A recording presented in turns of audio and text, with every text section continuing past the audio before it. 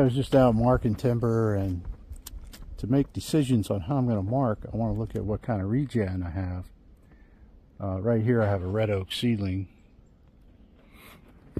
It's a really nice red oak seedling. It's getting some sunlight, so it's growing really well. Now the way you tell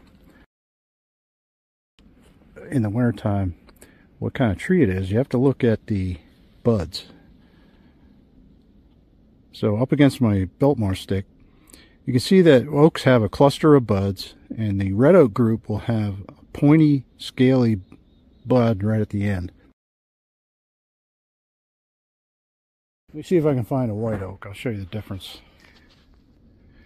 Okay, here's a white oak bud. You see how it's not pointy? It's more of a stubby cluster of buds at the end. It also has a much lighter bark to it. It's really hard to see, you know, it's a cloudy day and everything, but the bark is very light. So it looks like we have a really nice bunch of seedlings and saplings right in this area.